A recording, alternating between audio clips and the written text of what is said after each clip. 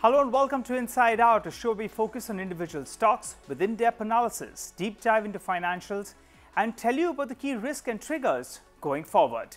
Hey Sonal. Hey Nigel, and not only that, right? We'll also put spotlight on the metrics that Nigel just mentioned. We'll also ask the questions you want to ask. So let's not waste any time and get to our first stock today. Nigel, what do we have on Deep Dive today? Well, on Deep Dive today, we are focusing on an auto ancillary company, and that's Minda Corporation. Well, the stock is on our focus list. In 2022, it's up close to around 10%. But from the highs that we saw in April, well, it's down close to around 25%. Though in the past 1 year or so, even after the correction, it's still up roughly around 43%. Minda Corp has a presence in the global automotive industry and is a manufacturer of automotive components for the OEMs. Now, the company caters to passenger vehicles, commercial vehicles, motorcycle and scooter, off-road vehicles and Tier 1 manufacturer in India with presence in the overseas market as well. They also cater to the aftermarket and electric vehicle space. The company manufactures many automotive components like electronical and mechanical security systems, die casting, keyless solutions, starter and alternator motors, telematics, wiring harnesses, as well as other sensors and interior plastics. They also boast of clients across categories from two-wheelers, commercial vehicles, off-highway vehicles, passenger vehicles and other markets. Well, the company has made an entry into the electric vehicle space as well, and these include clients like Ampere, Hero Electric as well as Bajaj Auto, among others. Okay, so interesting names out there, right? So, Nigel, tell us more, give us a breakup in terms of their geography as well, end markets and division-wise revenues, just to give us a sense of the business. Well, India is bulk of their revenues with some exposure to America as well as Europe. Now, bulk of their revenues are from the 2 to 3-wheeler space, followed by commercial vehicle market and then passenger vehicle market. They claim to be the market leader in the 2 and 3-wheeler lock set and wiring harness business with more than 40% and 30% share in the domestic market. Additionally, they are involved in keyless entry solutions for two-wheelers, better control over quality in lock set with their own die casting division. The company says they are moving from mechanical cluster to incorporate the latest technology of digital cluster. They are one of the key players in the two-wheeler and the CV market, and of late, they are also getting some traction in the PV space. They have also secured large orders from thin film transistor cluster from key PV OEMs. Now, in die casting division focuses on niche products which are margin accretive. Okay, so that's a long list in terms of focus segments.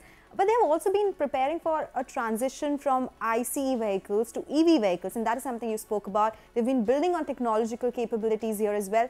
Also, how does the kit value per vehicle shape from engines to EVs? Well, that's an interesting point. Sonal, the company has been looking at strengthening their technological capabilities by forging new alliances. And in the past 15 months, they've acquired 26% stake in a company for EV battery charger. They've also acquired stake and signed a technological license agreement with Stonebridge for cluster and sensor. Now, in the past 2 months, the company has signed a TLA with a couple of companies for advanced driver assistance system and a TLA with Loconav for telematics software solutions. Their focus now is to transform the current business lines as per technology trends, and they claim that most of their products are electric vehicle agnostic.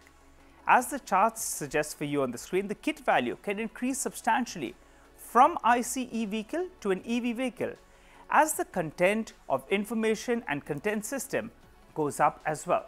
Well, a lot of segments, right, Nigel? But it's all about the numbers at the end of the day. Tell us, how has their financial performance shaped up so far? What is their strategy to ramp up their business? And also wind it down with the valuation of the stock. Well, let's take that piece by piece then. In terms of financials, well, they have continued the growth momentum with the highest ever quarterly revenue reported in the past quarter. And as the chart suggests, well, the revenues have been steadily improving as well. Margins, well, they've hovered in that vicinity of around 10.5 to around 11% odd. They also have a clean balance sheet with debt currently under 100 crores. Now, they've laid out various strategic pillars of growth, which include focus on enhancing the core, innovation and technology, electric vehicle growth opportunity, and strengthening their passenger vehicle offerings.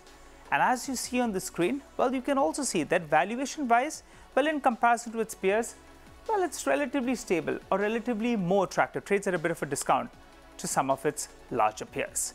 Well, to understand more about the company, we are joined by Mr. Aakash Minda, who is the ED of the company. Well, Aakash, first up, there was a supply side issue on the semiconductors front, which affected your performance in the past quarter. Is that sorted? While we are still navigating the challenges arising because of the subdued growth in exports and semiconductor supply crunch, the second quarter of financial year 23 witnessed a turnaround in domestic consumer sentiments with pent-up demand across vehicle segments on both year-on-year and sequential basis. In quarter 2 FY23, actually saw an uptick in domestic demand growth across segments by improved consumer sentiments. Moving forward, the industry growth is expected to be led by easing supply chain situation as well as premiumization and new vehicle launches. Better realization of agri-produce could lead to higher rural demand.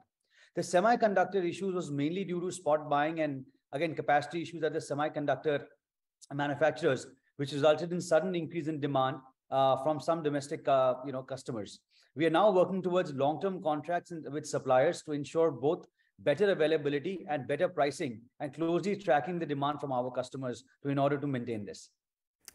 Mr. Minda, give me a sense of if there has been any slowdown in any segments of business. Have order inflow slowed down? Is that something that you're seeing across the business? Owing to the improved domestic customer sentiment, the overall business performance has been consistent for Minda Corporation. In fact, in the last 2 quarters, this year we witnessed continued growth momentum with highest ever quarterly revenues for Minda Corporation. We clocked double-digit EBITDA margins for 9 consecutive quarters on sequential basis.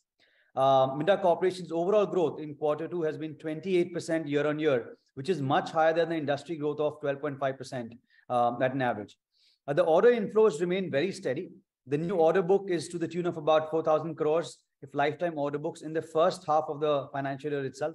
The quarterly order book booking rate has been consistent since past few quarters, and overall new order book status is also very healthy. Electric vehicle mobility platforms and customers contributed about 18 to 19% of our total book or total order book in H1 FY23, and this indicates that we are well positioning ourselves with the growth as well as in the electric vehicle growth market. So yes, order book continues to remain very strong and healthy for Minda Corporation going forward. All right, Aakash, two-wheelers are a large part of your business. Now, post the festive season, there was some kind of weakness in the industry. Are production and demand trends coming back strong? If you could give us a sense, compare this December with the past December, how good is it? I think great question, Najil. Again, yes, definitely. If I compared last year to this year, it's slightly better. I would not say there are, it's greatly better, but other segments are doing much better than the two-wheeler industry. Exports continue to be a little subdued, especially from the two-wheeler side. But yes, domestic market from the two-wheeler perspective continues to grow year-on-year basis. And but yes, definitely we've seen a slowdown after the festive season. So, Mr. Minda, can you give us insights into your revenue mix and margins that you get right now? Is there a margin difference between aftermarket sales and exports? And if yes, how much is it? Exports definitely have a higher contribution and profitability, as well as the market aftermarket business compared to the OEM's business. But what we are trying to do is maintain the right mix of our revenue stream, our revenue segments, our business verticals, and the end segments, which gives us the correct mix for our growth as well as the profitability. Export margins are better then. What is the ideal mix between domestic and exports business then? We would like to increase our exports market. We are currently doing about 10 to 12% of our top line. We would now move it to gradually to about 20%, steadily and consistently. That's the most important part. So we would like to grow from 12% to about 20% in the next few years in the midterm to long-term racing. Okay, so now you're going at 1,100 crore per quarter. What does it mean on the capacity utilization parameter for you? What is it currently? So our overall capacity at the group level is about 70 to 75%. Of course, different plants and different product segments have different capacity utilizations.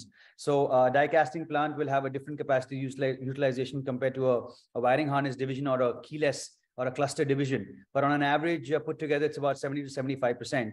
So we are coming up with new plants, because when we reach to about 80 to 85% of our capacities, we do plan to de-risk and come up with new plants. We're also looking at consolidation of our plants to get better economies of scale and increase the size of the plants in order to service our customers better. So yes, the overall capacity as well as consolidation, along with the growth and setting up of greenfield and brownfield projects is in our radar. All right, Aakash, wiring harness is nearly a third of your business, and the focus was on higher localization. So give us a couple of numbers. What is it now, and where do you see it scale up to? So currently we're importing about 70% of our overall components in wiring harness domain. These are primarily products like connectors, terminal, junction boxes, etc. The import percentage for Minda Corporation is also in line with the overall industry trend. We are working towards localization of all of these components. For this, Minda Corporation has set up our own in-house component division, and overall idea is to internalize these components in our division for the localization and make in India. We are building teams and infrastructure in all domains related to component design, development, manufacturing, and tool design and support. Currently, in-house component division is supplying about 10% of our total requirement, but in the next 6 to 8 quarters, we plan to uptake this with our own internal connection systems. So definitely, which will improve our profitability as well as our own local connections in the Indian market as well. Okay, let's talk about the exciting part of the business as well. What about your electric vehicle business? Say by FY24, what is the targeted revenues from this segment? Minda Corporation is well prepared for the electric vehicle opportunity. More than 95% of our revenue comes from the products which are IC to EV agnostic, which means that when the EV comes in, all of our products are going to go through a premiumization and electronification, which gives significant headroom for us for quickly scaling up in the EV segment. On the kit value per se, our product lines, currently we are about 4,000 to 5,000 rupees per two-wheeler kit value. But when you move into the electric vehicle mobility, all our products will offer about 16 to 20,000 rupees of kit value. Again, we're engaged with various customers to keep our business strategies aligned with future plans and proactively prepared to deal with the dynamically poised industry. We are innovating a lot of products from in-house and through partnership through our technical center to keep coming up and being ahead of the industry for the products such as DC-DC converters, battery chargers, motor controllers, etc.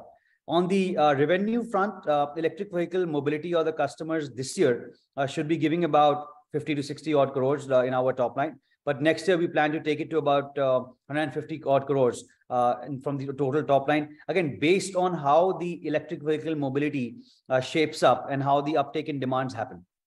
Let's move from the P&L then to the balance sheet. Your net debt seems to be under control at sub 100 crores. But where do you see this number headed?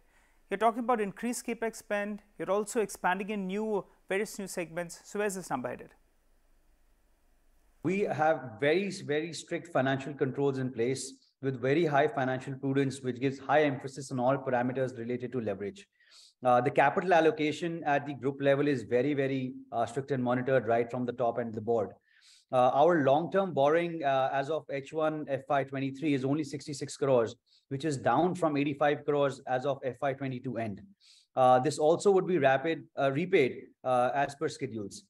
Also, our organic capacity expansion would be primarily funded from internal cash accruals. The working capital requirements are in line with our huge growth that we are witnessing. Typically, we spend about 4 to 5% of our top line as depreciation, and that's what we invest as well in various capexes. About 2 to 3% goes into the R&D or technical expenses. About 2 to 3% goes into the future-related technology and future-related products and plants, and remaining about 1 to 2% is going to about replacement capex or the continued maintenance capex. Okay, so got that. A lot of numbers that you gave us here, but you also mentioned organic plants. But there is a buzz that Minda Corp could be looking at some inorganic plants as well. See, absolutely. I'd like to first focus on the organic growth. As a Minda Corporation, we would like to grow 10 to 15% ahead of the industry. So let's say if industry is growing 6 to 7%, we would like to typically grow at about 15 to 18% or even 20% growth ahead of the industry. Organically, this would be fueled by four primary areas. One is the premiumization of our product lines. Second is, of course, the new markets such as exports and aftermarket. Third is adding new products in different segments, particularly in the four-wheeler space. And fourth is electric vehicle mobility. That is going to fuel the growth, and the electrification and the electronification, which is happening. So this all should be leading to about 10 to 15% growth on the organic front. When I speak about the inorganic front, of course, we have huge aspirations in order to grow faster than the industry. We have been in discussion with a couple of potential players for partnerships as well as for mergers and acquisitions. There are obviously a lot of opportunities on the table. We keep evaluating and exploring what fits the right to Minda Corporation strategy. We have clear norms internally of what we will do and what we will not do in terms of growing. But mostly important, it has to be in synergistic areas of what currently Minda Corporation does and the electric vehicle mobility. So all of this put together is our plan for the growth as well as on the inorganic front. And this is how we're going to fuel the Minda Corporation growth for the next midterm to long term. Well, before we wind down then, Aakash, what is the outlook on margins, which had dipped to single digits, but now it's back to double digits? So what's the broad range we should work with? Most important, Nigel, is for us to give consistency in our results and grow sustainably on these numbers. So if you look at the last 9 quarters, we've been successfully giving double-digit numbers and growing quarter on quarter, sequentially and year-on-year basis on account of top line and EBITDA numbers. And now in the next midterm to long term, we would like to grow sustainably to about 12%, sustain at 11%, and then grow up to 12% and then grow higher. That's our objective, how we would like to stay ahead of the industry. All right. Thank you, Mr. Aakash Minda, for joining us, telling us all about your company. That was a deep dive into Minda Corporation. Nigel, thank you for explaining that to us.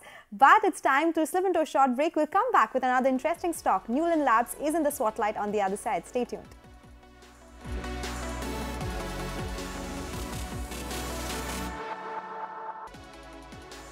Welcome back. You're tuned into Inside Out here on CNBC-TV18.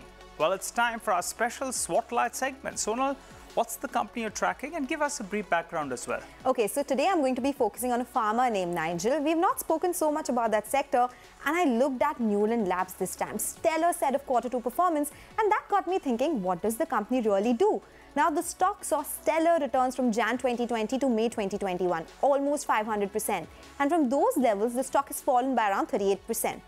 The company is primarily into manufacturing of active pharmaceutical ingredients for global pharmaceutical companies. It also provides end-to-end solutions for the pharma industry for chemistry-related services, from synthesis of library compounds to supply of new chemical entities and intermediates at various clinical phases up to commercial scale.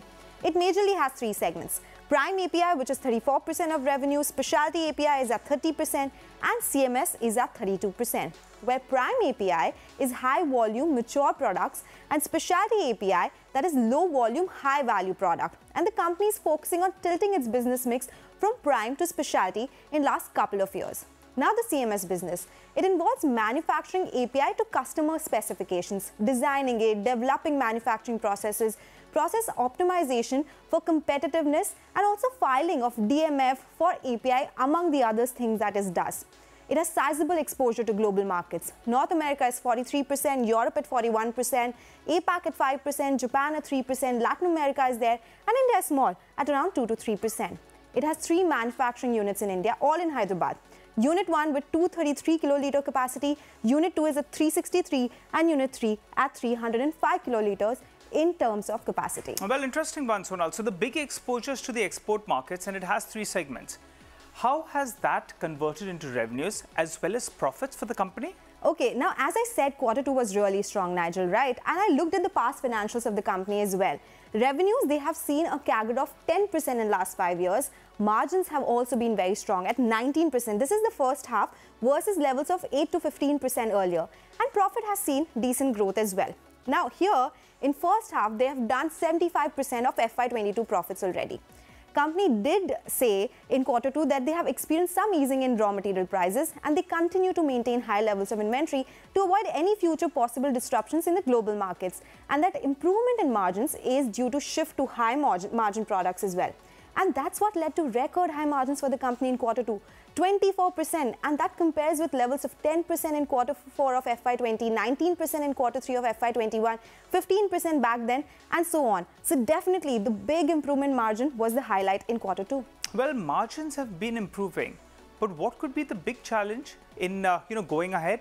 And also, if you could highlight a couple of risks for the company. Yes, that's what we always talk about, right? Let's start with the challenges. What could it be after the stellar performance? Now, company provides CMS services to biotech companies abroad. And they said European companies are also quite active in terms of getting some of the business from biotech companies from the Indian companies. And this could increase the competition.